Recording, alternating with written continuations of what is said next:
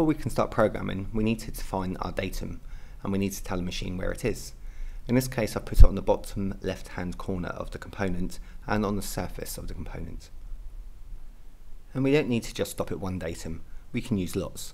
We can use G54, G55, G56, G57, G58 and G59. And if that's not enough, we can use G51.1, G51.2, G55.2, etc. So we have pretty much an unlimited amount of datums we can use. This is ideal if we're making the same component multiple times out of the same block of material. We only need to program it once and then add a datum shift, so we can program the same part in a different place of the material. Within the machine controls, we can tell a machine where we wish our datum to be in the grand scheme of things. This is normally done using a touch probe or by touching on the tool to the position we wish and then hitting measure. That's a little bit beyond the scope of this course because I don't have a machine control at hand.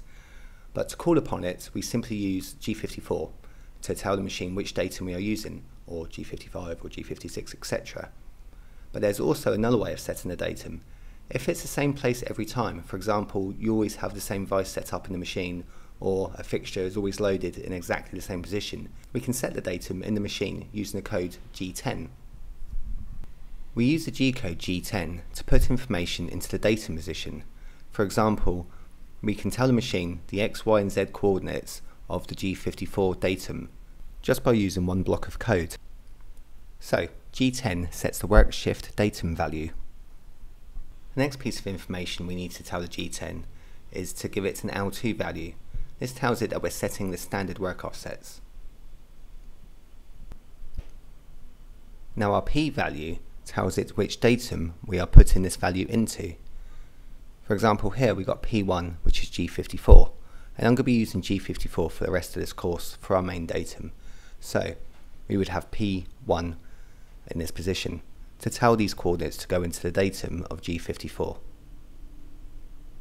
If we use P0, or we don't add a P value at all, it would automatically go to the last datum that was used. And finally, we have our X, Y and Z coordinates. This is the position of the datum in relation to the machine datum. It's okay, we don't need to actually measure this. As I mentioned just now, we use the measure function on the machine controls to set this position for us. Then we just copy the position into this line of code. So let's have a look how we would write it in the program. First we would have G10, then L2 to tell it without setting our offsets. P1 tells it we're using the G54 offset, and then we tell it that offset is at X15, Y30 and Z0. And that is how we set the datum automatically using a line of program and the G10 G-Code.